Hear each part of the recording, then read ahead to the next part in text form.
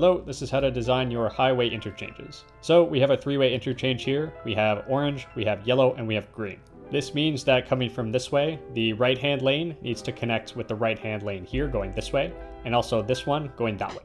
And then we'll start by putting in the lines of traffic for our right-handed side. So that's the first one. Now we come down here and do this one. And then come over here and do this one.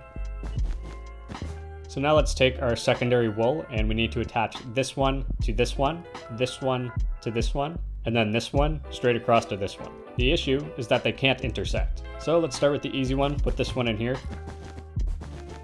And then next we'll connect this one to this one, but we're gonna switch to our third type of wool to avoid confusion with this one and this one. Now since they're pulled out on both sides, we need to make a bridge to go over top. Of course you could make a tunnel as well, but that's up to you. So that's our second connection.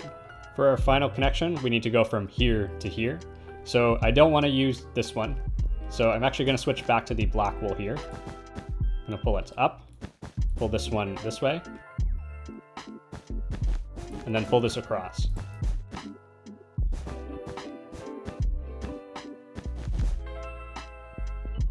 Now, clearly this is exaggerated. Of course, you're not going to have vertical ramps, and your bridges are certainly not going to be this high. But the purpose of this model is to visualize. From here, you can implement your highway design, and if you want to learn about curved roads, then I'll put the video up on the screen right now. If you already watched that video, but you just want a tutorial instead, then leave a comment, and I'd be happy to do so. If you have any other questions related to building, also drop a comment, and I will do my best to answer them in another video.